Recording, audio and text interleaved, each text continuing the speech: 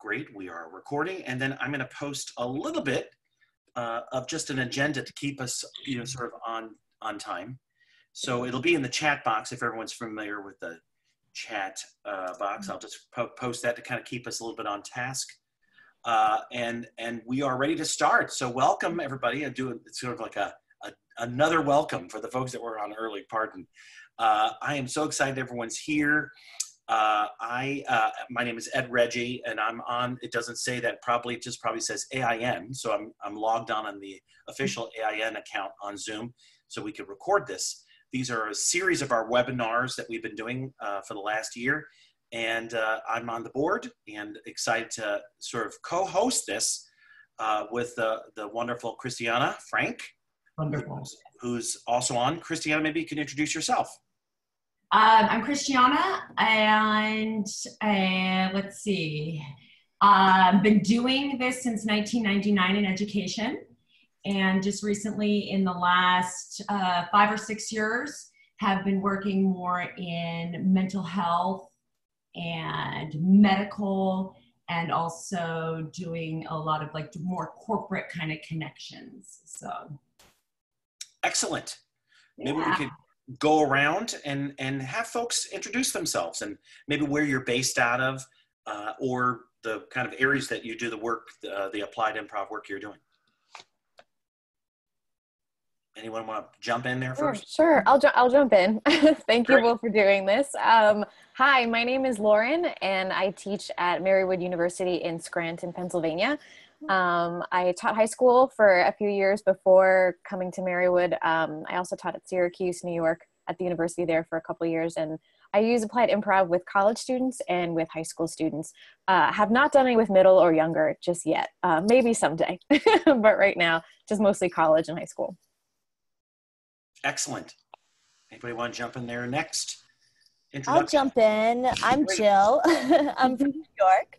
I teach improv and theater in and out of the classroom, and I'm here today with my colleague, Sarah. We work for a program called Funny Girls that is based in New York City, and what we do is we do site visits to our instructors that are using applied improv to teach girls in grades 3 through 8 leadership skills. So we are both teachers as well, but we are coaches looking in on their instruction. Excellent. Thanks, Jill. And Sarah? Yeah, I can jump in quickly. I don't have much to add. I think Jill did a great job covering what we do, but I'm Sarah. I'm saving you all from, I'm a little sick right now, so I'm saving you all from the video. But from the Bay Area, so it's nice to hear somebody's out there in Reno right now. And yeah, very excited to be here. Excellent. We're just doing introductions for those people that jumped on, so feel free to anyone want to jump in there. We have... Hi. Oh, great, Amy. Hi, I'm Amy Ressler from California State University. I'm in Bakersfield, and I teach all different kinds of things, mostly theater education. And I'm really interested in this, Ed, because I'm about to embark on a research project with some chemistry and science teachers to build community with the scientists there. Excellent. Thanks, Amy. Hi, this is Nancy Weaver. I am on a video mute. I'm from St. Louis. I'm a professor at St. Louis University, and I serve as Associate Dean there in the College for Public Health and Social Justice, and mostly use improvisation in my graduate student training, and then also in a lot of the programs we develop and evaluate that are advancing a multitude of things. I work mostly right now in the areas of parenting. Excellent. Good to see you, Nancy. Or not see you, but hear you. Oh, you wouldn't want to see me right now. Okay. All right. Any other introductions? Hi, I'm Carolyn. I'm at University of Toronto. I teach physics. I previously taught at Westchester University, so shout out to Scranton. Although it does say grades you like to teach, and I love teaching like the 8 to 12-year-olds, even though I've never done that in a professional capacity. That's where it's really fun to light the spark. Excellent. Thanks, Carolyn. Hi, I'm Saul Hart. I'm at University of Michigan. I do science and environmental communication, and I started using improv to teach actual course content in my class. Excellent. Maybe a little bit, just a general Zoom, the sensitivity of audio. So if you're not talking, just kind of quickly mute and then unmute. I'll help you if you're talking, and I'll remind you to unmute if you jump on. So any other introductions? Anyone else want to jump in there? I know some folks just jumped in. Hi, can you hear me now? I can. Can you hear me? Hi, Yep. This is Catherine Casimir. I'm in Southern California. I started a nonprofit in 2005, originally working with Boal's Theater of the Oppressed, and have been doing AI. We work in middle schools and high schools for the most part, drug and alcohol prevention, inclusion, diversity, mental health, and well-being. Excellent. And remind me your name again. Catherine Casimir. Catherine, thanks so much. Thank you. Hello, can everyone hear me? Jonathan, we can hear you. Hello there, this is Jonathan Garland. I am calling from St. Louis, Missouri. And just real quick, I've had the pleasure of using some improv, working with children, working with a grief camp a couple of years here for grieving children, ages like 7 to 12. I've also been involved with some sixth graders doing some improv, and most recently, as I embark on this applied improv journey, working with a group of nurses here in town, master's program nurses, on better collaboration and yes and philosophy. So it's been really fun. So I'm hoping I learned some stuff here. Excellent. Thanks, Jonathan. Anyone else want to jump in there? Introduction. Oh, go. Thank you, Megan. Hello, everyone. I'm a new freelance improv instructor looking to work with kids, seniors, vets, do some workshops with couples in the community. And I also started my own business designing workshops utilizing improv, humor, mindfulness, and positive psychology. I'm a huge mental health advocate as both a trained therapist and a patient myself. So I want to jump in and do as much as I can. And I'm so grateful to be part of this organization. And I look forward to hearing more about what you guys are doing. So thanks. Thanks, Megan. I think there's a few more. That anyone else want to introduce themselves? Go. Yeah, me. Yep. Hi guys, I'm Josh. I'm originally from South Africa, but I worked in Taiwan for about 19 years in education. I work at an elementary school. I teach drama, English, and specifically ESL, English is a second language, or as well as EFL, English is a foreign language. So that's basically my passion is, second or third language acquisition. I think improv is really great there. That's where I would like to learn more about it. And I can also share a little bit about that. I'm kind of on a crusade to make play in schools more, to bring play back, because recess times are not enough, and even teachers don't get enough of a break. Sometimes we have just a 5-minute break. You don't even have time to go to the bathroom.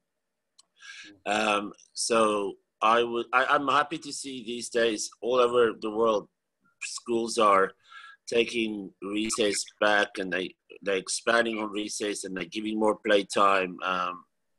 And I've tremendously benefited from play in my life, where it has healed some stuff that I was struggling with, especially through my teenage years. My father helped me back a year because I couldn't adjust to school properly, and I was sick and everything, and he just took me out of school for a year, and I just basically played for a year and healed and got better and thrived. So for me, play is power, and that's my passion, more playtime. Thanks, Josh, for sharing that. Thank you.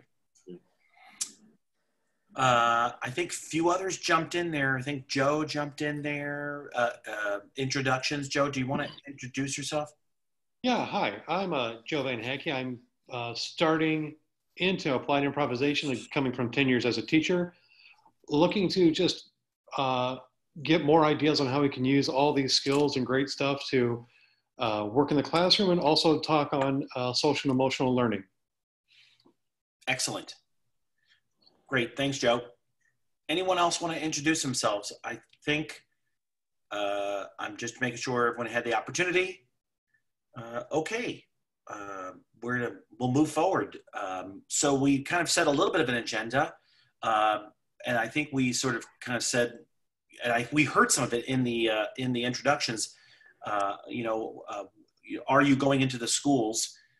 Was some of the prompts that we kind of put out there, and are you working with teachers? And we heard some people already speak to that. Christiana, do you want to speak to that or kind of prompt a little more for everyone? I feel like I introduced myself proper. I mean, I said, hey, I've been doing this since 1999, and that's pretty vague. From a personal standpoint, I can agree with your name popped off, but my gentleman from Africa, I grew up in the Reno Tahoe area, and as a youngster I had a lot of trauma in my life. I lost my father at 13, and what happened is I became very internal on myself. And once I went through the arts and went to New York and did a lot of performing, I found how to express myself, and we know what that feels like as humans once you find that self-actualization. So people look at me and they go, oh my gosh, you must like the arts, you did Broadway, yada yada. And it's really not about, I love the arts, but it's not about that outcome. It's the process of getting ready to do a show, or the process of becoming, that I really honed into. And then in 1999, I started a program called Kidscape Productions in New York City in an at-risk youth, and worked on that, brought it back to Reno Tahoe, and I have a team of people that work for me under that, and I have another company, Team Building, and they work for me under that. And then I'm consulting now, an education consultant and a mental health consultant. All of those things all at once are all providing what you're providing, the same thing. We're providing the opportunities to different audiences to learn this methodology. I have a ton to learn, but I also think my forte right now is, improvisation with K through 12, because that's been something, and actually pre-K through 12, and that's been the biggest influx of what I'm working with out here. And I thought I might be able to help you, because I hear some folks saying, okay, I've got after school programs. Boy, have I gone through that. I don't see her face. Or was it Megan? Megan, are you doing that? Yeah, boy, have I gone through that, trying to get the kids settled down and all these types of things. I wouldn't know exactly where to start this conversation, except for to let you know, is I'm open for a ton of whatever questions you have. I'll do the best I can. If I don't have those answers, I can get back to you on those answers. I can ask one of my team members or something of that nature. In my education realm, taking it away from like corporate connections or maybe mental health facilities, in this applied improvisation in the classroom, my understanding is today we'd be focusing on bringing it in the classroom during the day, and aligning it with what the schools are asking for, as well as, the ideas of bringing it in after school and what that looks like and feels like. And, I've fallen down a lot on those issues, and that's why I thought I could share with you if you had questions, and I could go, wow, this is what worked or this is what didn't work, with the understanding that every school district's going to be a bit different. And again, I'm moving more, like we're taking over a couple of different school districts. And when I say taking over, it's pretty bold, but I'm working with a school district here in town and another school district, where my idea is, coming in contact with the kids is really great. It has that power. But if I can get this in the hands of the teachers, and I can actually get that buy-in where they're implementing it during the day, during specific structured times, that's where I'm really going to see the benefits in the kids, because it's ongoing. It's not just me there 2 hours a week every school year. It's something that's being implemented every day, at least at 15 minutes. Well, this is a good transition. This is a good kind of prompt. So what is working for everyone on the call exactly what was brought up about what is working in that school time in the classroom. Let's talk about that. What's working?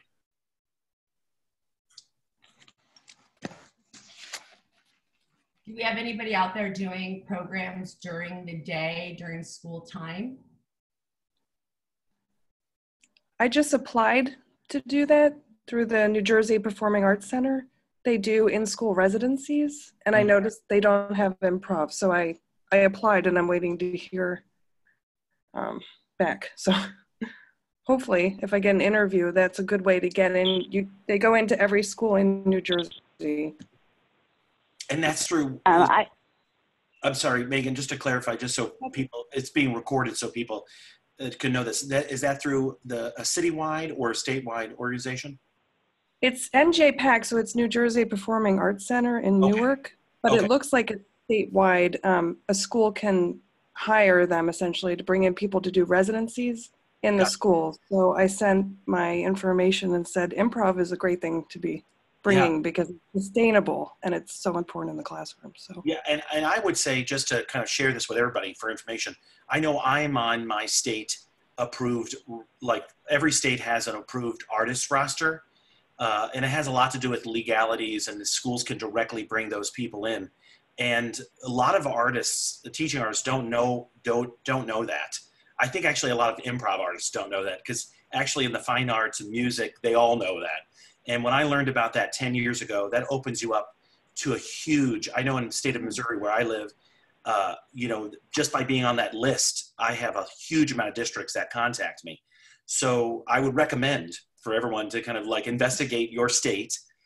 Now, cities also have rosters, larger cities do, but for sure, most states have a artist roster, a residency, some kind of program. And Megan, that's really great that you're pursuing that. thank you so much for letting us know that. I didn't know that. Yeah, most states, I would say the majority of them do, yeah. And you don't have to live in a state, sorry to interrupt. You can actually work to get on a state's roster when you are not in that state as well, so. I was just to add on to yes, and that the idea is, I've never really, for me personally, I've never really gone that route. What I've done is I've put on the hat of the person I'm working with.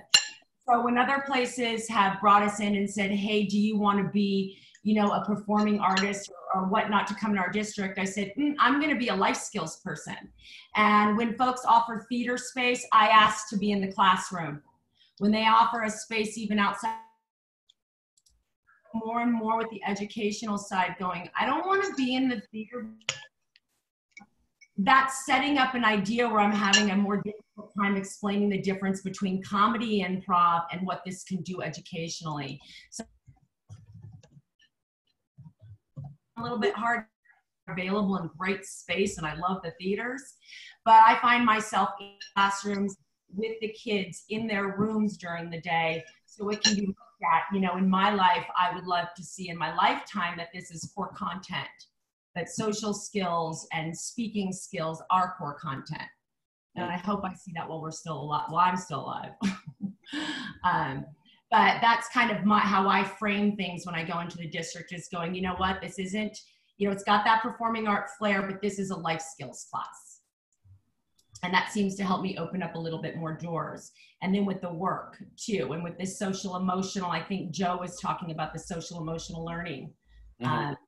Joe, can you speak to that a little bit more, like what you're doing out there, or what you're seeing needed? Yeah, I am really just at the base of the mountain, starting my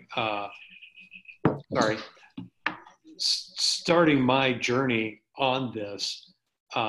So really, I'm still working on developing content and trying to meet the right people to get in and explain this is, and I like, Christiana, the term you used, this is life skills. This is not drama, because as soon as you start pitching it, I feel like my experience has been that I might think, well, aren't they getting those in speech and drama? Well, the speech and drama kids are, but that's what, a fourth of your class? So that's what I'm interested in, is like more ideas of like, okay, how do we sell and pitch this, and how do we find those people that we need to talk to in the schools or in the districts? Hi, this is Catherine. my nonprofit, we contract with all the school districts in our county and with the County Office of Ed. We're contracting through TUPE, which is Tobacco Use Prevention Education. So there's state funds for drug and alcohol prevention, but their focus is not just on don't make kids smoke, it's on letting kids learn how to be advocates and developing social emotional learning. So we're able to work in middle schools and high schools. And our issue here is more like we want more content. We want to learn more, what do we do? Because we have a lot of opportunities. And I'd be happy to talk with people, outside of this conversation if they want help about how to get into the schools through that route. I mean, we could even talk about that a little bit today, if that makes sense to you right now, I think. What do you think, Ed? Let's keep hearing. I mean, let's circle back. Any other people that have had success getting in the schools? Just to kind of, yeah, Megan. Well, I also introduced pilot programs in some of the schools where I live, which is a nice way to get in because you're giving free. I also have training in school counseling, which helps. But what I learned from that is that, every school has competencies, social and emotional ones. And if you can speak to those and show them how applied improv fits in that and kind of go from there, it's kind of speaking in the school language. Mm-hmm. Why are these kids going to benefit from this? Because they have to go under those core competencies. So that helps. I go ahead and share one of my companies. This is one of my first assessments I did for this, for social emotional for K and for grades 7 through 12, gifted and talented. But it just gave me the opportunity. I'm not going to say it's my best writing. My interns write this up, but the facts are the facts, and you'll see some graphs. We did a before and after. But again, I'm not an assessment expert. And that might be helpful for some wording. Are you sharing something, Christiana? I just shared it from me. Are you sharing a screen, or are you sharing? There it is. I see it. It just came there. Up. There Yeah, just for later. And then, I'm doing some more assessments on this, but that's the thing. I'm hoping everyone starts doing, some types of assessments. So when we go, we look, this, we've got more saturation of that information. Yeah. This is Nancy from St. Louis. I would love to be engaged in that assessment piece. I don't have necessarily, I don't have a counseling or theater background, but in my public health work, that's kind of my forte, the development and evaluation of kind of conceptual models of why things like this work, and then measuring the impact that they have not only in outcome but in terms of process, and pairing that with kind of studies of context. So in which schools will these kind of things work better? You guys have mentioned really excellent avenues for engaging with these populations. So what are the features of organizations that allow us to gain entry and traction with these kinds of things? What kind of data are most persuasive in making these competency arguments? So if anybody is interested in jumping down that program evaluation or assessment route, that's kind of my area of expertise, and what I'm really excited to kind of start linking that with some of the applied work that we're doing. Nancy, that would be great to share your, the best way to reach you in the chat box so people could, copy and paste that. And, we'll mention that, when we post that video too as well. Great. That's a great opportunity, everyone there, to take Nancy up on that. Because that is very important. That's very important. Sorry, Christiana. I interrupted you, and I apologize. Nancy, are you suggesting that you're looking for kids to assess? You have that group of kids to assess? I do not have the group of kids, but I have expertise in measurement and program evaluation. So I would be happy, in simplistic terms, agreeing on a set of metrics we're using for evaluation. So when you're doing pre and post tests, are we all using the same kind of instrumentation? In that case, we can really make a broader case for impact. Are we all, are we all looking at, I guess simply put, it's good to know how these programs work, why they work, for whom they work, in what settings they work. So when we go making the case for them, we have a broad base of data we can do that. And if we agree and we use the same kind of data capturing methods, then we have a stronger base of evidence. Well, I'll let you know that currently there's a couple of needs I'm seeing in the education industry, and I'm going to post it here. It's pretty specific. So this is something I'm actually looking for, and then I will let anyone out there know, and I think this would benefit everyone doing it to have this information. But if anybody is looking for kids, or Nancy, you are looking for kids, my team works with 1,500 kids a week, 9 months out of the year. And so we have ongoing and new going kids where we can provide that platform. Oh, I think we may have. Christiana, your signal, your internet is kind of going up and down, so we're losing you. Oh, you are. Let me turn off some things. Yeah. What are we doing now? It's good now. Joe, you had your hand up there. Yeah, thanks. I am working with a group of 26 homeschoolers right now. So if there's some assessments, like a post assessment that anybody's using that they'd want to share, that I could gather some data, and then I'd be more than willing to share my findings with them.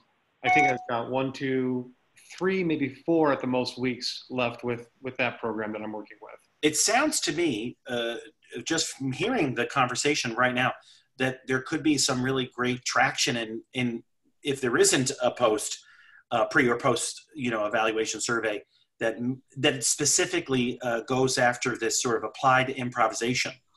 That maybe there should be help in some creation of that we could start to use and share. Mm-hmm.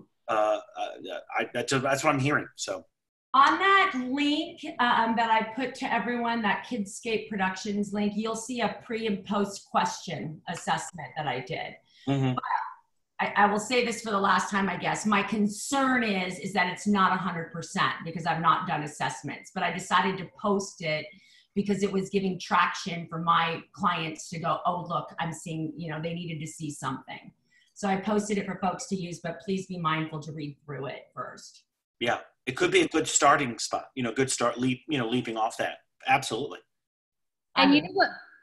I'm sorry, I don't see the hand up button, and I feel like I'm interrupting people. Where's the Zoom raise your hand? On Zoom, there is are you on phone too? It depends on if you're on phone or not. It's okay, Nancy, you're doing great. One thing we might think about doing is, I'm an academic and I think about papers and grants all the time, but there might be a mechanism if we all wanted to partner and test some of these instruments. We could apply for some funding to do some work thinking about how we examine the impact of these programs. So that would be many of you are mentioning that you have opportunities to survey kids, and I'm happy to kind of serve as a repository of instruments or data and that kind of thing. So to the extent that I can be a resource for any of that broadly, I'm happy to think about kind of next steps. That's great. Well, I think maybe just sort of, I'm looking at the time, trying to keep our agenda moving forward. I'm sort of the stage manager in me a little bit too.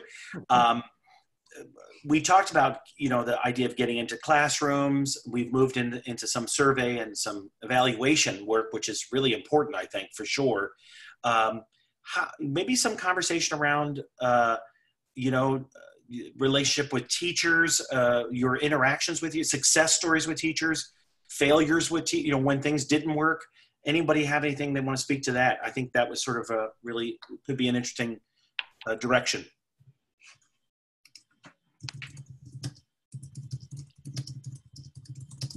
I can speak to that if nobody wants to start. Do you have any questions in that area?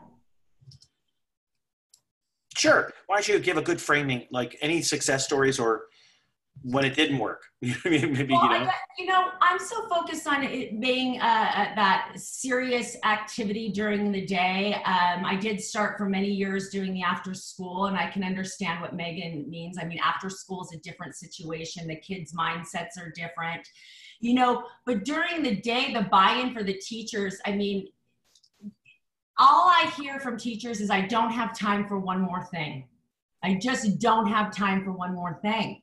And you see them. And then my friend down, I'm sorry, it just says you're on your iPhone, but you're saying you don't have time to go pee. I get it. I'm tired of, there's just so much going on in those, and there's so much happening, so what I do is I go in and, find out what the teacher's need is. Now, whether I'm working in a GT situation with twice exceptional kids, they're called 2E kids, or, whatever background of the group I'm working with, I design it for the teacher, and I really try to get that buy-in going. Look, I'm going to teach you how to implement this in 2 to 10 minutes. So 2 minutes being maybe a circle warm-up game. And that's I'm being a little bit bold saying that. So, for a newer teacher, it's going to be like 10 minutes for that warm-up game for them to figure it out. And then maybe I call it a core content game, it'll be 15 minutes. But with that being said, is I do that buy-in and go, look, we either do a teacher training, a full district, or we do a school teacher training. I run them through the applications, but at the end of the day, it doesn't fit into their classroom as well unless you go in there and do some in-class modeling. And I will tell you, since over the years, my classroom management, I'm actually getting hired outside of the improv realm just to come in with classroom management. But I'm using improv for classroom management. The education is just seeing it a little bit differently. So then I'm in a classroom and I get that buy-in showing them, hey, look, you don't need manuals. You don't need to open up stuff. I have a little bullet point so they can glance down and follow the steps. But then in about 5 to 7 minutes, they're able to get the kids up to do an activity. And now once you have your kids up there to do the activity, I'm telling the teacher, first of all, we know it's best to be engaged with your kids, but this gives you the opportunity to stand back, watch what they're doing, and if you debrief, it's all in the debrief, right, Ed? It's all in the debrief. But if you debrief appropriately and you're really paying attention, you're able to analyze the core content retention, the social emotional learning, the executive functioning, the metacognition. The trauma-informed approach is the new thing too in education. And while I can't go in with my companies and go, we're in line with trauma-informed and here's all the steps, we're an amazing enhancement tool. Because if I've got a kid in trauma or having problem with social skills, and you're giving them books or brains to color so they can learn how their brain works, we all get it's a step you can do, but let's get the kids up and then the rest of the stuff that we're actually doing, and we're actually observing them in their atmosphere. And if the debrief part is the most important, if debriefed correctly with the student and with the teacher, the understanding is there and the value is there. The decision makers are in the room just for my horse and pony show. I make sure that I have that debrief in place when the decision makers are in the room so they can actually see the value. Because I'll get the decision makers walking in and it might be a fun time where we're all laughing, and then they walk away going, oh, goofy gameplay for children. And while it is for the kids right now, I'm trying to design in my community that this is not just a child's game. This is building a healthy brain. This is building neural pathways. Joe, did you, you had, sorry to put you on the spot, but you definitely have I was just, as I'm listening to Christiana speak, I just stepped away from my high school teaching position of over just roughly 10 years in a high needs classroom environment. And everything that we're saying here is just speaking my language. And that's what I was trying to convince my principal and my administration team and everybody. And I had a class for leadership and it went pretty well, but I couldn't get buy-in from students the next year. So it just kind of fell off the map. And my frustration was like, this is important stuff. This is more important than learning how to analyze a complex character or find a theme in a short story.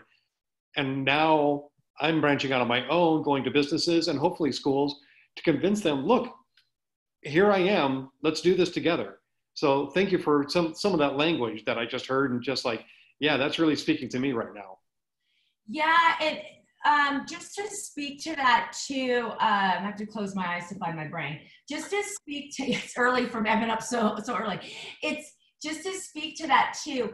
I have found it a lot easier, and now I've got kind of a toxic school district where I'm at. It's a fear-based system going out here. It's not good. So this might just be for me in my location, but I really suggest looking into those charter schools, the private schools, the Catholic schools, where the decisions are made a little, it's not as complicated and there's not as much red tape to get through, and to align your situation with their mission statement. You know, for my Catholic schools, I know here we're talking about SEL, social emotional learning, and you can find out more on Castle. For my Catholic schools, they have SLE, school learning environments. So what I did was I said, look, we're gonna put these, it's this kindness, respect type of deal, and I'm gonna put these into the program. And I've also given away a ton of free stuff.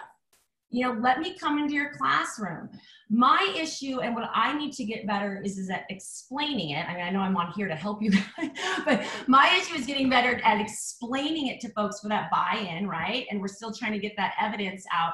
But once I get into that room, and Joe, my favorite is the kids with the hard knocks, for a lack of better wording, because that's where I come from. Definitely. I come from telling a teacher to get lost. I come from being asked to go to juvenile detention and me going, okay, you know, so that was just, I had a really bit of a challenge growing up, wasn't engaged with material. And that's why my passion is going, let's get these kids engaged with their material so they can do it once. But to circle back, going into the classroom and going, give me 30 minutes, give me 45 minutes. But now in the classroom, this isn't an after school environment where you maybe have 15, 20 kids registered.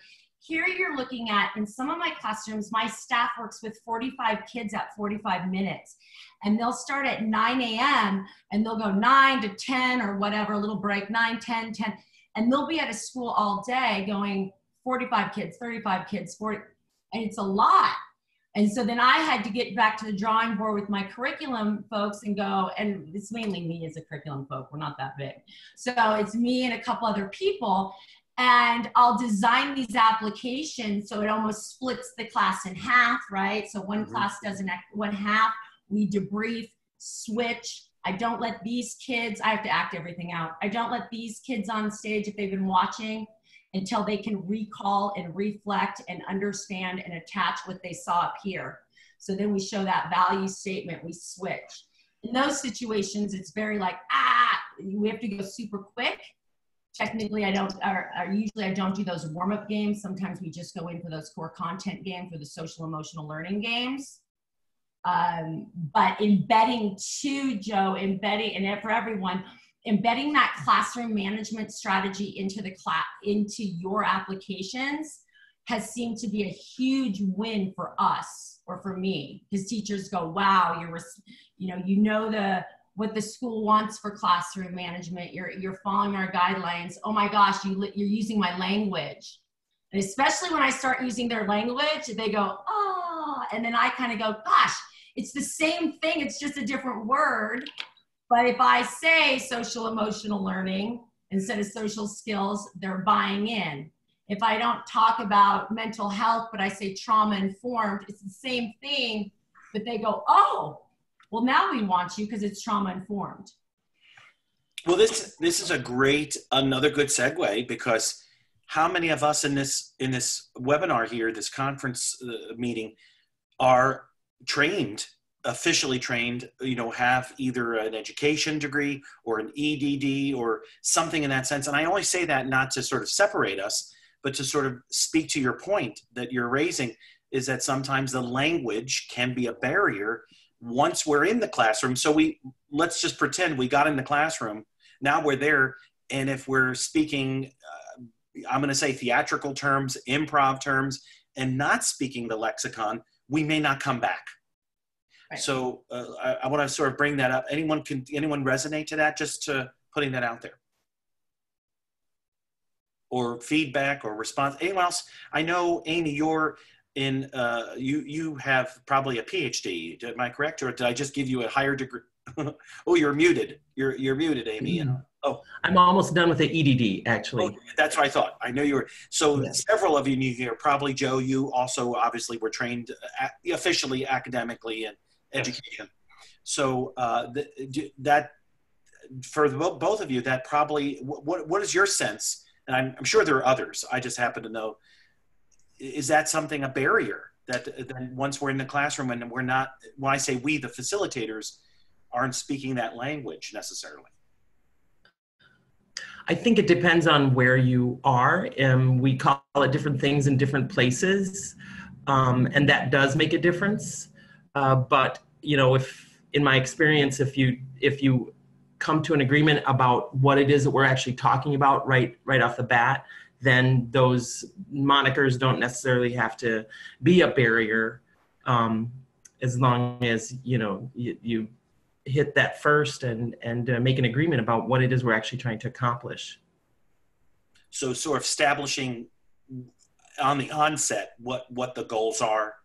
Yeah. Almost going back to that why we're in that room, sort of speaking to what the goals of the students, the goals of the teacher. And when we brought up the teacher part of this agenda, I also think there's a lot of when I work in school districts, I found a lot of my work has shifted in the last almost 20 years in this space, from working directly with students, where now I'm doing professional development. I'm in the classroom, but I'm hired to coach the teacher, and I model the lessons first for a series of weeks. And then I stay in the classroom, and then I watch and support them. So part of my being in their literally contract is that I do it for 30 minutes, and then I'm also with the teacher alone for 30 minutes right after it.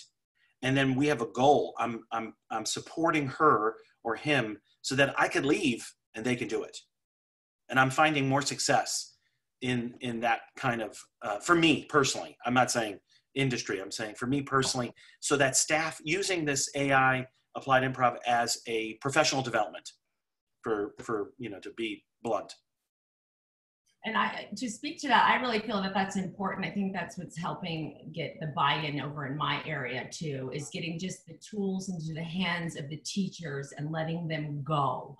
And the biggest, I'm worst case scenario person, and not to be negative, but I always walk into a situation going, what can go wrong so I can front load my fix to it.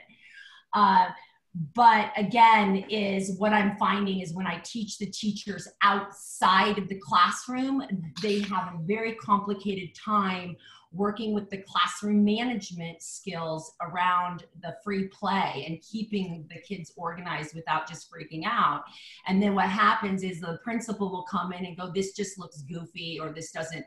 So getting them the information either in the classroom or before, but then hanging with them. I really like what I have never, which I need to, is gone with the individual teacher by themselves after the class to debrief. And I am going to effectively make that an option starting today, because that just spoke to a teacher last week who goes, I'm just so overwhelmed. And she wasn't overwhelmed with our stuff. She was just 35 kids, police in the school I was working in, and just a lot of stuff going on that she wasn't able to focus on it. And Ed, that 30 minutes with her would have really seamed that gap. So thank you. Yeah. And it could vary. Sometimes it's 15, 20, but to build it in the contract, so it's a commitment.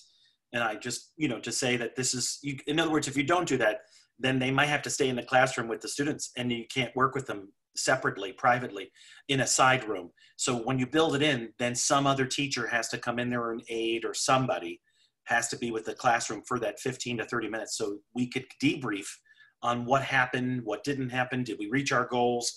I think it's really valuable if you're doing any kind of professional development in this space with classrooms. And I do it literally pre-K all the way up to high school, that model. Hey, Ed, can I ask you, do you do written follow-ups because that's a big thing that we do. So after school staff does written follow-ups, and it goes out to all the parents. And I have somebody doing that would drive me crazy. But also I do my own follow-ups for the teacher training. And do you do this too? And I just found that there's value because I can throw in that keyed wording and then they have something to put, you know, for their follow-ups. Yeah. Yeah. For me personally, I always go back to aligning all the programs I'm doing align to the state, the standards that they want to be teaching. So if I'm going in a science room or English classroom or history, whatever the block they're giving me, so that content will be, I'm always aligning to state standards that the teacher needs to do, always. And I'm also relating to standards around drama, movement. There are so many standards. Every one of us can pull standards out of applied improv in many different areas in your state standards. So I just pull out the popular ones, and I'm always connecting each lesson back to how we're moving towards those lessons, those standards. So with my follow-up and I think this answers your question, it's always connecting to, I'm trying to scaffold the teacher and the students towards meeting both the arts, for me it's character ed, arts standards, which is applied improv, I'm simplifying it, and then the other standards that they need to know. And if it's for K through, let's say elementary 6, it's gonna be literacy, it's gonna be communication, all those ones that we know. But that's my follow-up. It always gets anchored back into what our agreement was. To Amy's point, it's always what the goal is, why I'm coming in the classroom. It's always gonna be anchored. Megan. Who is the contract with? I'm just curious.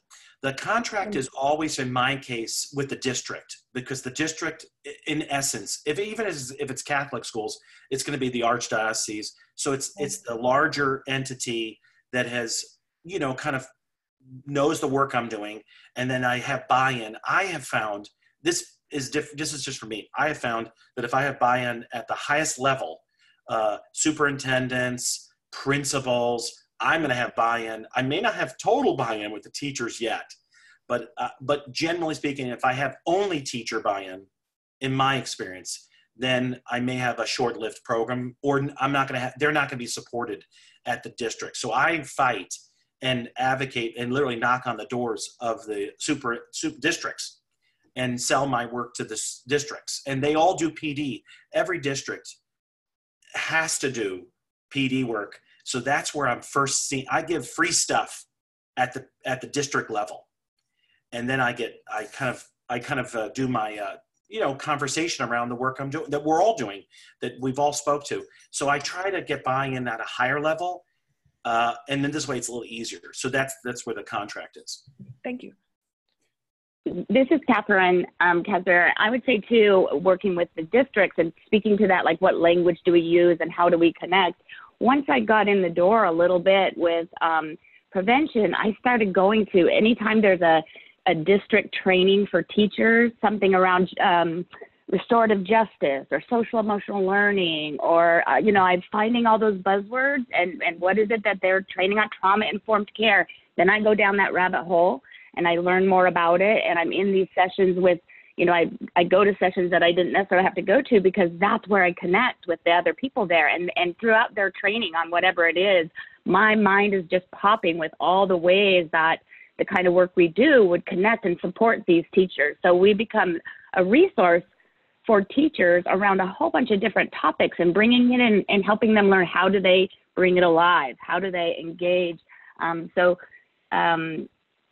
guess my point is, like, learn all those languages and keep looking for those holes. And once you're doing one thing, then they respect you. So once I have a team of 9 now, and so we're out there and we'll do something around one topic, but now we've built up that reputation that we have the opportunity that they say, well, what about this? Or what could we do for that? So learning their language.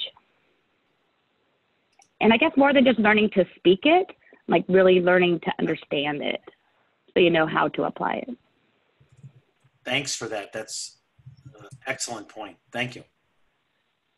Anyone else around this idea of, we're still in that space. We have good time, and we're going to open it up then for maybe some specifics. It's forever stage manager me to kind of keep us on task, But Megan. Yes, sorry. I don't mean to keep. No, no. But I guess one idea I had, and I don't know if anybody does this, especially because I have the school counselor training. An idea that I'd like to work on would be doing well educator trainings for teachers' well-being and school counselors, that they would get credits for attending these trainings. So they could be offered in conferences where it would benefit them as professionals, and they, I don't know, is it CEUs? I'm blanking on the right. Yep. Continuing education unit. Yeah. I could say that I've been fairly successful with that at 2 universities in St. Louis, where I live. It's go to universities that have teaching programs. They're cranking out teachers in a very successful way, and speak to them, pitch an idea. I've done that, and it's been successful to kind of do some applied improv. You may not be able to do a series of classes, but definitely some intensive, some workshop, 3-hour, 4-hour PD. And maybe anyone else has done that in this room? Yep, Lauren. Let me unmute myself here. Yeah, so just to speak to that point, Megan, so I actually found an inroad through working with pre-service teachers who were going to become English language arts teachers through an English ed program at Stony Brook University, and worked with them over the course of several semesters. So sometimes it would be like a one-off workshop, sometimes it would be an extended series, but by working with them, it also gave me an opportunity to partner with local high schools and middle schools, because the teacher education programs were also doing this to benefit their students. And once I could see that this training was benefit their future teachers and therefore their future students, I was able to work with some of the nonprofits in the area that were bringing in either middle schools or high schools to the university, let's say, who maybe might be their first generation members of their family to go to college. So it actually opened up the door by working with some of them. And a lot of them had the infrastructure to do a lot of these connections. So it was a great way to sort of learn about what their pre-service teacher needs are and what they're currently doing, and then where I could fit in and I started doing some workshops with a project called the Living Book Project at Stony Brook University, just by going into their pre-service courses and just doing a one-off workshop, but it led to something long-term. So that was a good opportunity. Yeah. Thanks, Lauren. That's excellent. Yep, Amy. Yeah, I just wanted to point out that in my experience, something that is oftentimes a roadblock is how much different areas of the curriculum or different areas of study are such silos, and people don't know from one field to the next what is possible, and they call it different things, which is, takes us back to the idea of making sure that you understand what your purposes are to begin with.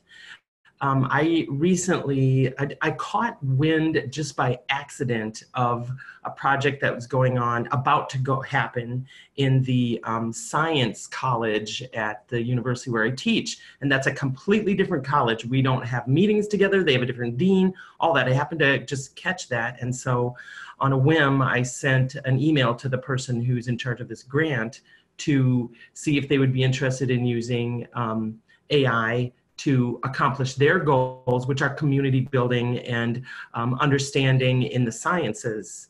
And that's just one example. I mean, I've done workshops for nursing training that has been very, very well accepted, and for people who work with caregivers of Alzheimer's, and that's been very well accepted. But sometimes you need to just, go outside of what your own expectations are and just go down the list and say, could I use it in this area? Could I use it in that area?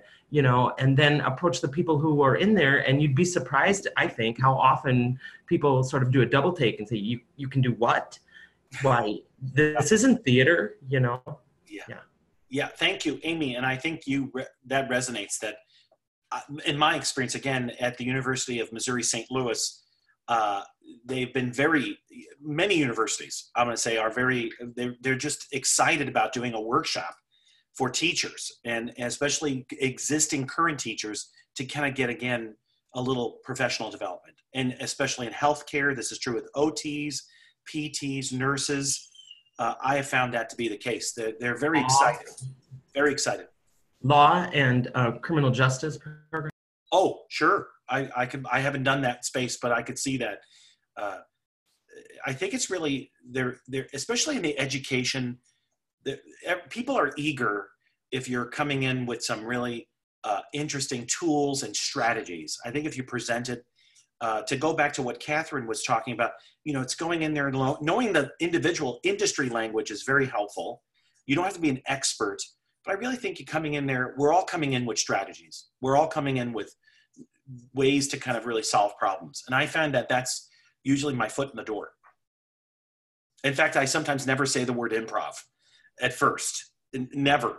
You know, I'm setting up a meeting about strategies for teachers, for educators, for, you know, counselors, social workers. I do a lot of work at the Brown School. I offer twice a year, Washington University, and they're always receptive, always receptive. And you get a lot of teaching counselors, and when you're in a social worker kind of school, you'll get overlap in education as well. I was going to speak to that using the improv term.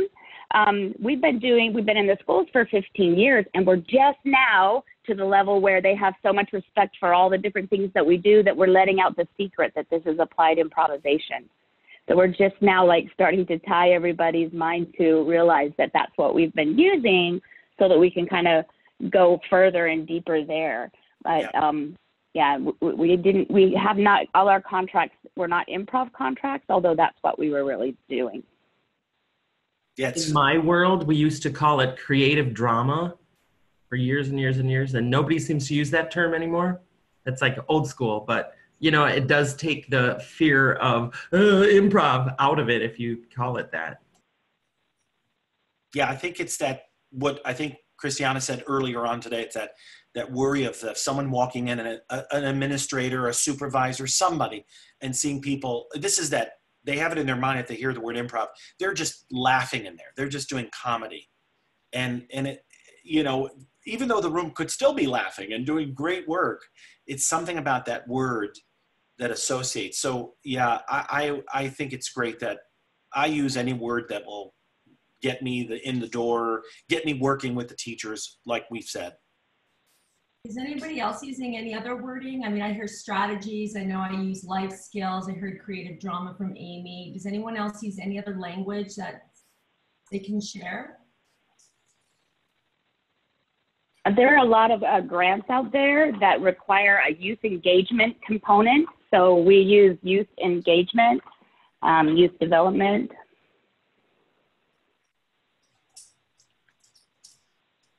Love that. I think professional development. So sorry, didn't mean to interrupt anybody, but professional, just the term professional development. Yeah. We have in the public health parlance, there's an approach called community-based participatory research. It's a long mouthful. We call it CBPR for short. It's a way of engaging communities and specifically youth in sort of the public health research enterprise.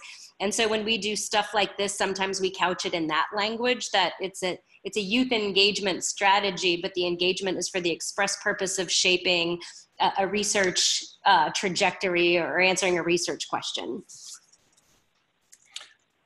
I just had on the chat, I think it's pronounced, is it Katan? Said that in the UK, well-being, they shared well-being. And that's important for those, it is a global organization, so those watching this video, once it's been recorded, the language would be it could vary, absolutely. I want to be conscious of that. Sometimes I'm so, you know, American focused, North American language, so their language can change. Megan. I also think the word mindfulness is becoming very accepted in schools, and I think that improv ties into that. I mean, when I did school counseling and trying to convince people that playing during a session is just as important as getting to the meat of the issue. But mindfulness, like I'm going all over the place, but improv games teach that kind of social mindfulness of listening to others, being socially supportive. So I think that word can be helpful too, as it's being, and I think in UK, they're putting mindfulness in all schools, if I'm reading that correctly. You know, to speak to that, to yes and you, and then authentic is really a good word that's been coming up for me in my sales. Just connecting authentically, radical self-acceptance is another one. You know, there's a great book out there right now on the New York I don't know if it's still on there, but it's called The Obstacle is the Way. And I have a couple of my universities that have taken that book and they're reading The Obstacle is the Way. And on top of that, we're doing improv games for resiliency. So another approach too is entering into an educational system and going, you know, what are you learning? And then speak to that. And, you know, using your improv words and go, okay, you're reading in high school, reading the Odyssey. Well, great. I'm going to, you know, show you how to bring that to life or check for that core content. But they're doing that at our university right now around The Obstacle is the Way. And I haven't done the workshop yet. I do it next week. But I'm going to play some of the basic games for review. But then we're also going to talk about, you know, how you're building those. I'm really big into talking on the social brain. I'm really big into Matthew Lieberman. He's all over YouTube. And he speaks to that. I think I just went off topic, but he speaks to that. Whereas, you know, I can go into a gifted and talented situation right now in our high schools. And we all know that maybe they need it like those scientists to be able to speak a little bit more, but being able to differentiate the social brain, the analytical brain, and then show how they come together is also helping get that buy-in.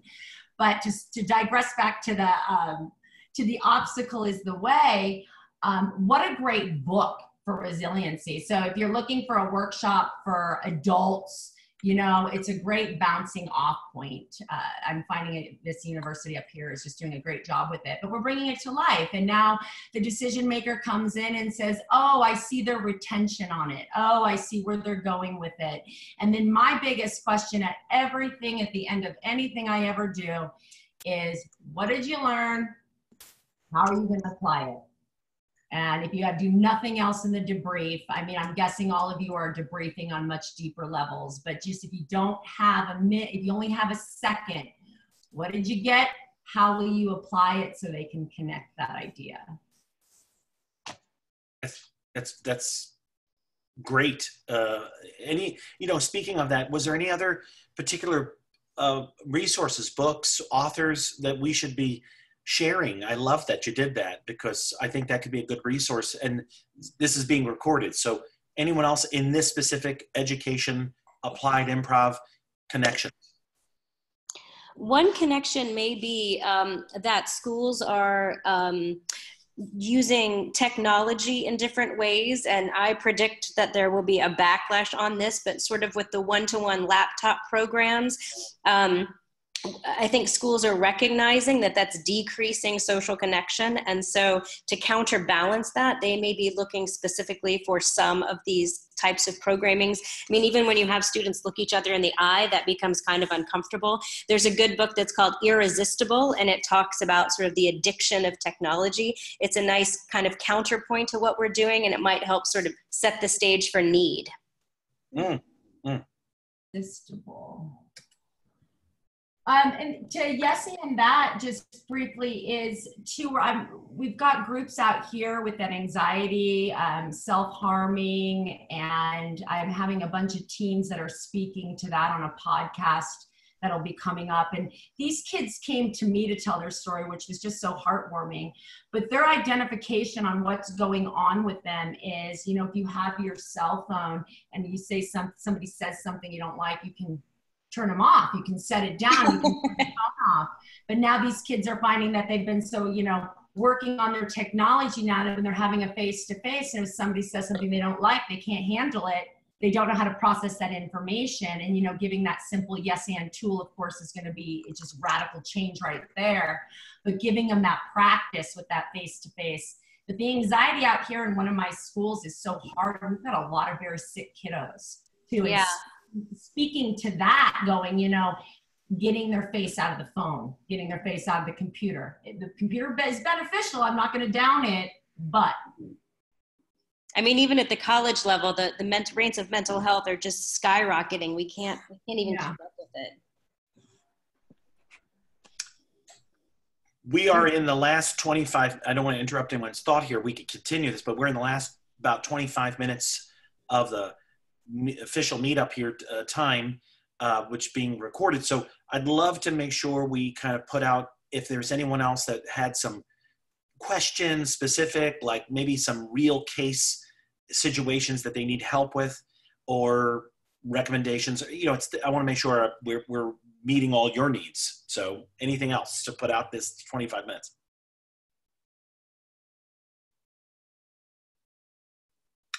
Well, we'll keep the conversation going here. I just ended that conversation. That was what I did.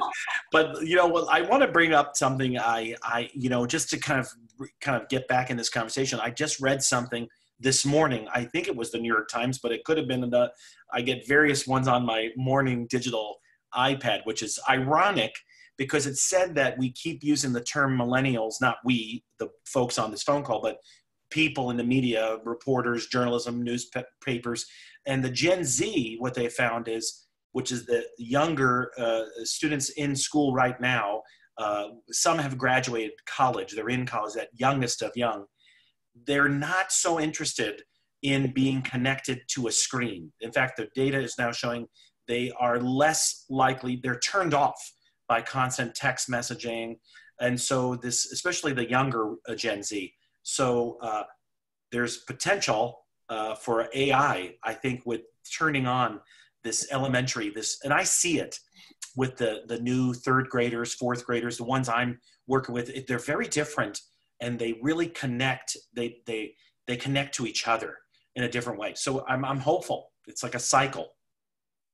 Do you think that's just because they don't have phones yet, Ed, or do you think? No, it's actually the reverse. The article said, the data says that they've been so overwhelmed, and their parents are either older millennials or younger, or young Gen Xers, but they're so overwhelmed with everything. They've never watched a TV on TV. That's all been what they wanted on demand when they want.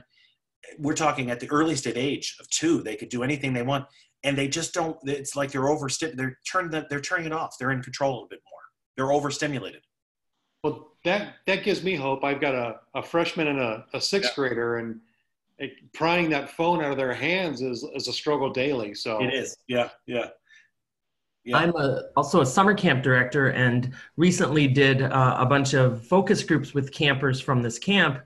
And one of the most interesting things was when I asked them, what are your favorite things about camp? So many of them said they feel such a sense of relief when they have to give up their phone. Nobody's allowed to have electronic devices at camp. They said, I feel like, I'm free. Many of them said that. Yeah. Which I think I say it in the context of this all of our conversation. I think this is a great opportunity, and I really do mean this. I think that it's going to be a plus. It's going to be a struggle, of course, because of that one-on-one, one laptop per child kind of approach that's been in the system, or one tablet. But I think I'm hopeful, because I think it's a way to connect. I think teachers are going to be wanting ways to connect back to in the live classroom situation, that one-on-one, that empathy is going to kind of return a little bit to the classroom. I think that also speaks to just the way teachers connect in the building. I mean, sometimes it's just easier to send an email to someone that's next door to you, right, than to go face to face and just have that contact, which is mindfulness. I mean, that's just the way we are connecting with each other. It's not just slowing down our brains. It's how we connect to each other when we go to the store, when we're at school, when we're at home, and just kind of building bridges and tying that all together, I think, is so important. For many years, I would work in the classroom, and I would tell my team, I would go, I feel like we could get paid just to sit here and watch kids and not be on our phone. And there was that whole generation that was just so hungry to be paid attention to. Now that I hear what Ed said, I'm going to look at that article. I don't know if you posted it, Ed. I'm going to try to research that article, because that's so hopeful. I mean, I facilitated a class last night for anxiety for adults, and some teachers showed up and some folks from around town showed up. And I basically just said the statement, we all know what it feels like when somebody's doing this and you're trying to connect, or they're not yes-anding you, and what it feels like when you connect and you feel like you matter and you feel like everybody in that room is getting a turn. And about 4 adults just started breaking down and crying. They're going, I don't feel like I matter. I'm not remembering how to make that connection. And so I think with that group of youth too, I'm finding more and more of that, whether it's the self-harming group or what's happening, is there that connection of going and talking to that person, Megan, and not sending the text message or picking up the phone and not shooting the email or doing a live chat like this, you know, instead of. So yes, and I'm so hopeful what Ed said. That's the best news of the day.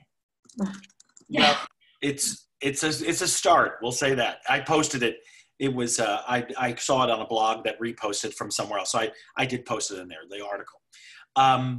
Well, I know Jonathan, I know you're listening, and several of you have been listening. Is there anyone else that wants to kind of, you know, Jonathan, I know you're working around a lot with students that are grieving, you know, and nurses. So I didn't know if there was anything you wanted to share or put out there. And it could be, he might be muted or frozen. It could be that too, which at that point we should all sing Let It Go. Just kidding. So, sorry. So anything else? I think the next steps, you know what? I think I had a little note of this to remind myself. Are there any conferences that are unrelated? Obviously, we have the global AIN and regional and all these other chapter meetups, but is there anything in the education space would anyone recommend? I know we're coming to the end. I should have asked that in the beginning when we had a lot more people, but Amy, is there anything in the education space, or anyone, Megan, that you would recommend educational conferences that people we should look at going to? I know that the CASEL, C-A-S-E-L, has a couple of huge conferences. I'm unfortunately, due to schedule, I'm not able to go to any one of those. And something I'm involved in is the American Camping Association Education Conference for, you know, those of us who are involved in after school and out of school programs as well. And the American Alliance for Theater and Education also has an interest group that is about teaching drama and improv. Excellent. Excellent. Anyone else want to, you know, any kind of related, or it doesn't have to be just pure education. It could be the spaces of counseling, that it would be great as an attendee. We could pick up more of that lexicon and language. Megan. School counseling is a huge thing, and I often think school counselors get undervalued. So as a person who's certified and couldn't find a job, I started my own business, but that's because I want to push the SEL stuff in the schools, and you can't always do as much and be as creative with all the administrative sides. But school counselors are good people to connect with, and they do a lot of work, or we should be doing work in the classroom, but it often gets pushed aside with other needs. That's great. That's a good to mention that. I feel that this might be things that are opening up. I think I can get away from the acronyms on my computer, but I will tell you that I'm seeing more of an influx of military kids. I've gotten a couple of folks asking me from the Virginia Military Institute, so I'll be presenting there. But I'm also looking locally. So we have a little veterans group that we run, and my husband's a vet. But out of that, there's all these grants and things going around for military kids. If you're not going to be working with the vets, there is a thing called Tahoe Reno Pulp. I mean, I know that's located here, but Tahoe Reno Pop Culture Con, and my understanding is they are going to go through the entire country. So I haven't looked into that. It's called Pop Culture, and it's all education. But again, I don't have a relationship with them. I found one called SDE that has come to me, and I'm sorry I can't look up that acronym right now. And I'm finding a lot of open arms to mental health. And my background, I don't have an education degree. My background is in the arts. So I'm getting accepted into these by proposing in a certain way, you know, just saying I'm good at what I'm good at, or saying, listen, this is an enhancement tool to your content. Without them thinking, and I'm coming in with these continuing education to support their actual content. I can come in to support the actual skill around speaking to their content. And I think wording it that way has opened up a lot more doors for me. That's great. Kitan, is it Kitan? Yeah, Ketan, yeah, from the UK. Hi. I just wanted to share a little story. I'm originally from India. So when I was in India last year, I went to underprivileged school and did some improv there. And actually where this kind of took off is for people with underprivileged backgrounds, developing countries. It took a little bit of time for people to get warmed up and use improv, because often in that kind of situation, they're taught that there's only one answer. So they're thinking, what's the answer here? But once they got into it, what's really interesting, what I found really interesting is that it really opened up the options for them in terms of how they could progress in their life. And so that's something I'm looking to do. I'm going to go to Bangalore in December, but that's something to think about, where people are from poor backgrounds, underprivileged backgrounds, how improv can help in being more creative about the options that they have in going forward with their life. Absolutely. I appreciate that perspective. That is very true. And I see it even with practitioners who aren't on this call. I know, for example, Gabe Mercado in the Philippines, I've done work with him, and he's been doing that for at least 20 years, going into the schools and bringing improv in really an area where schools are they barely have four walls in many cases, barely. Thank you. That's an important perspective. I think, there was some really great, this bit about education and social work and counseling. I just think that's so important to think about. The work we're doing or drama, it doesn't fit really in one category. And I think it's valuable to really focus and realize that. And of course, that's a challenge as well, because we don't fit in one perfect category. We have to kind of carve out how we get into the schools. It's a little bit of a challenge. Yeah, Ed, this is our time. This is all of our times. I think the world is almost ready for this. But I really, because I'm starting to get more and more my phone ringing and not me ringing other people's phones. And it's such a beautiful thing. I had something brilliant to say and I forgot it. It's gone. Well, that's okay. Only because I saw Megan do it, so I'm going to bring my dog into the frame too. My dog out. I'm so sorry. I saw it. I think this was the brilliant thing. Well, we pet puppies. I think this was the brilliant thing. This is just coming from a place of the deep down inside my heart and where I come from and the struggles that I had as a youth. Because I try to explain, if we go back out of the mental health, but using mental health and into the schools, is what this allows you to do. I mean, I was talking earlier about attaching it to language, attaching it to core content, SEL and all that kind of stuff, but front loading it with the folks going, listen, this is going to clear space to create those authentic relationships so the kids can actually learn.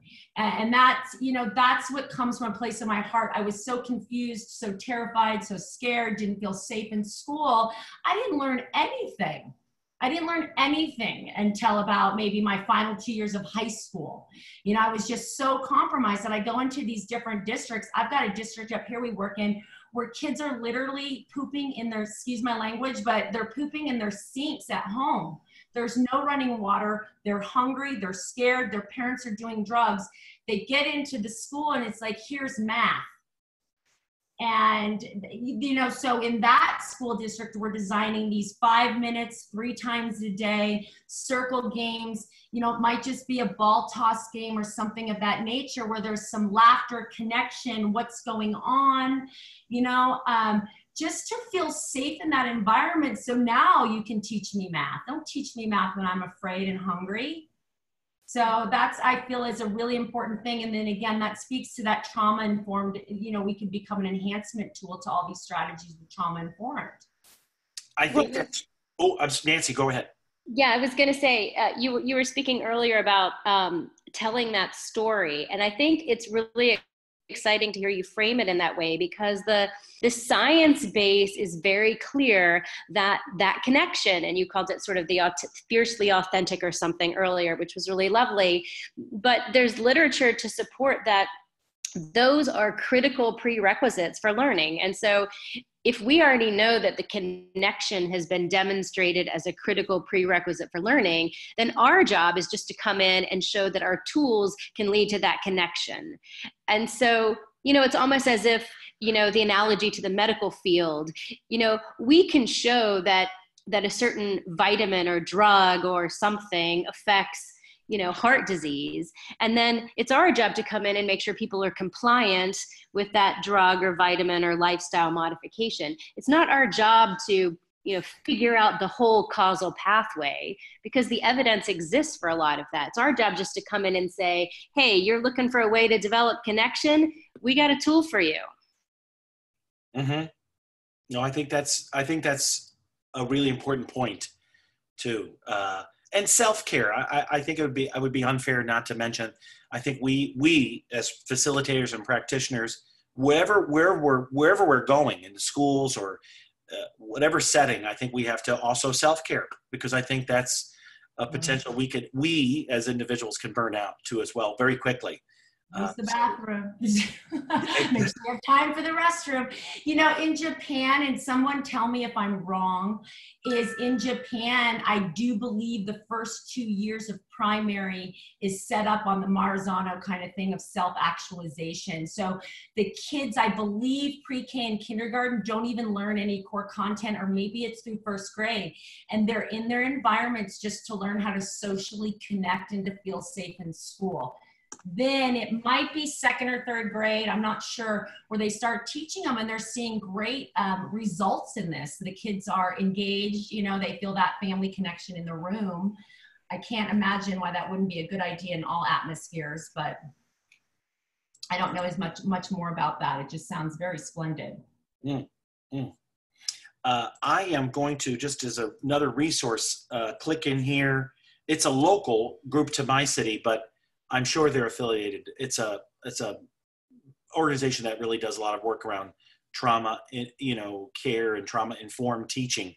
And I know I took a small short course so I was prepared to go into those settings that we've been talking about, where we might be around, students that are dealing with a lot. So, and it changed the way I teach. I will say this one last nugget. I used to always immediately close a door when I would begin, a session. And now I sort of really think about that, because closing a simple door could really trigger, half the students in a room. So getting that permission, little things like that I learned. Little things like that, like announcing it, asking, getting a sort of thought, and not a consensus, because sometimes you have to really, look at the individual, the 1 out of 15 that may really panic if you close that door. So it made me adjust, and that's that kind of a trauma that we're all speaking to, really thinking about how we're facilitating. Amy, did you have your hand up, Amy, or no? Okay, I said, well, we're at the last couple of minutes. This has been a home stretch, great conversation. I hope it was helpful. I know some people had to drop off because they had meetings, but this is a great start.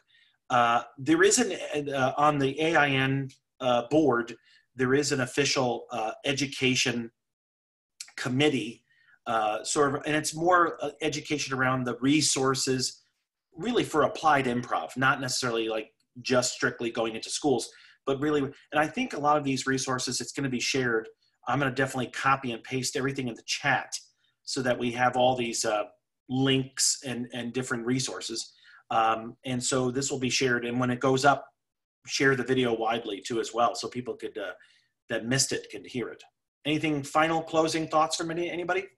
Can you repeat? Did you just say that on the main Applied Improv Network page, the Facebook page on the website, there's a teaching resource there? Well, the education sort of committee that runs it uses, I think, the resource tab. You're right. The resource tab. I get it. I misunderstood.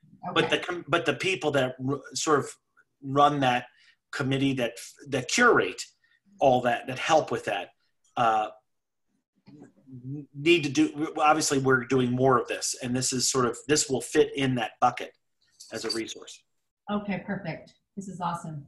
Great. Yes. Well, I think we're at a really good, closing point. I just really appreciate everyone's time. I know time is, I always say money is nice, but time is really, you can't get that back. So thank you for the time we all spent together and your information and resources. I don't know, and do you want to make, Christiana, you want to make closing words? No, I hope I could answer a couple of questions or at least, get some ideas going. I am going to say I learned a ton from every single person on here. So I appreciate that as well. A great give and take.